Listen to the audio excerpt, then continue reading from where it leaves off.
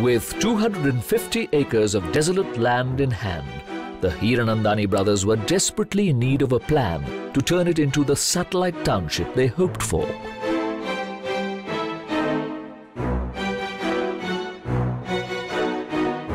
The task of masterminding this transformation went to architect Hafiz Contractor.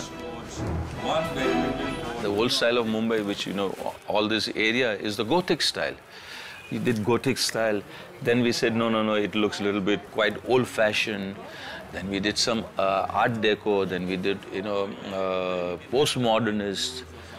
Then finally, one fine day, I was sitting with Surendra, and we said, hey, why don't we do a classical style? Expanding on Mumbai's architectural heritage, the Hiranandanis went in for neoclassical style architecture. The neoclassical style of architecture started in the mid-1800s and has influenced many buildings in Mumbai. The characteristic columns and geometric patterns are a modern adaptation of classical Greek architecture. But the Hiranandanis decided to adapt it for a vertical housing project.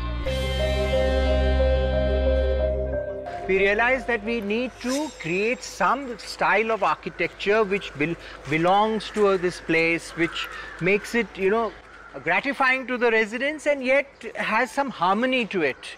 This style was, in those days, also quite popular in the West. It was considered neoclassical, but nobody had really done it for high-rise.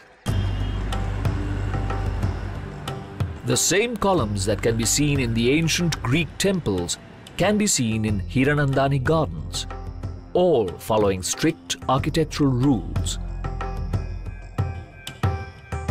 The height of every column in the township is exactly 8 times its diameter, and each column is perfectly cylindrical 2/3 of the way and then tapers up to the top.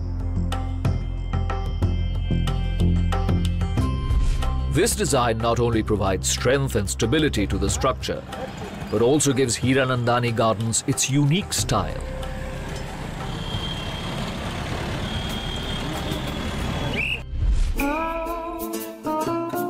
The colonnades on the top of the residential complex are an ingenious way to mask the eyesore of utilities that usually adorn high-rise buildings.